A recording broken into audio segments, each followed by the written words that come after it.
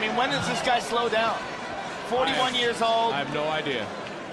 Just dominant. And again, I was saying before when we showed the replay, the set of skills that you have in mixed martial arts is very different than the set of skills you have in boxing. Boxing is much more dependent on reflexes and youth. This fight doesn't look like it's going to last much longer. I mean, there's blood everywhere. To Vitor's credit, he is trying some arm bars from the guard. He is trying to pull it out, but he really is going to need a miracle from God to pull this one out. Absolutely. It's all over! That's it. Randy Couture is once again the light heavyweight champion of the world! He starts to score any points.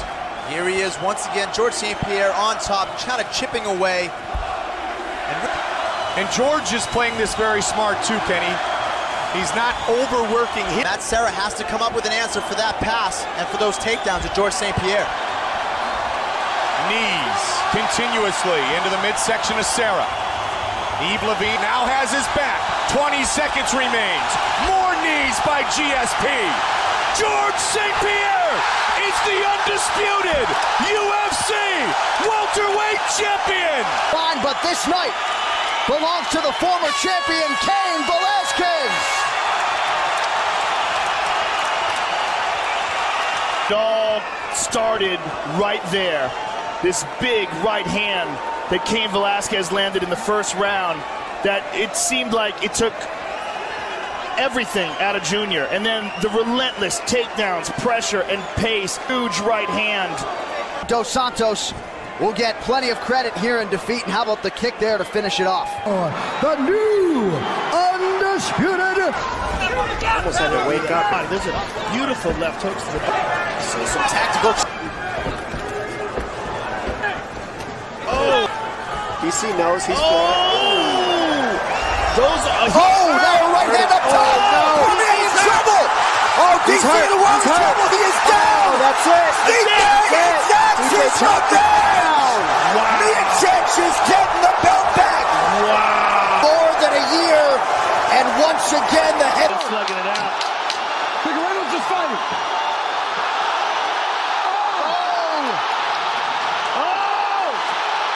Brandon hurt him. That'll do it. A wild exchange to close out a classic. He makes him look like he has an equal. And Brandon Moreno, to this point, has charged out ahead of him, and I think he's up 3-0. I agree. Right here, you see the punch Moreno lands. Look, he hits him with the knuckle. He hits him with the thumb, and then he does touch him on the face, but his thumb is on the forehead. He does not catch him in the eye, guys. Make no mistake about it. Left hook lands. If Davison Figueiredo cannot see out of that right eye, the doctor is going to stop the fight, and he has done it, and that means the rivalry and the undisputed flyweight title goes to Tijuana, Mexico's Brandon Moreno. Some pretty significant swelling under the right eye of Amanda Nunes. Well, Pena has some real power. When she lands, it takes effect. She got hurt bad. That's that lead hand. Punch. That's that lead hand. Pena seemingly has her wits about her. But she's still leaning on.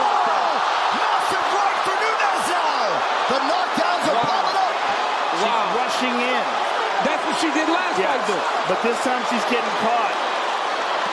Exact same counter, same stance. Again, man. It's so interesting to watch.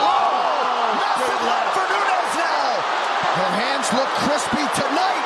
And now, undisputed UFC bantamweight champion of the world, Amanda